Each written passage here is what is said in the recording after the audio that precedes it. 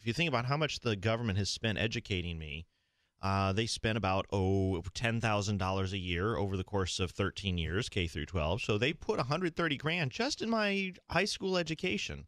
And if you figure my college education was another $15,000 a year over the course of 4 years, that's 60 grand. So you, the taxpayers, have put 180 grand into my education. So yeah, and now you're working against the government. And now I'm working against the government. Yeah. So well for them. Well, I mean, and this is a good point to make is why does the government get to tell us what we can put into our bodies? Why do they tell us what kind of jobs we can have? Why do they tell us what we can smoke or eat or drink? And the answer is we are their property.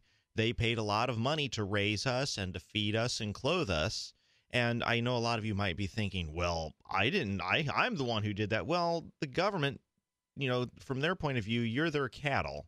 And so, of course, you have a right to tell your cattle what you want to do with them, how much taxes they're going to pay. Mm-hmm. And if you complain, well, just shoot one of the cattle, and then the other cattle will fall in line. So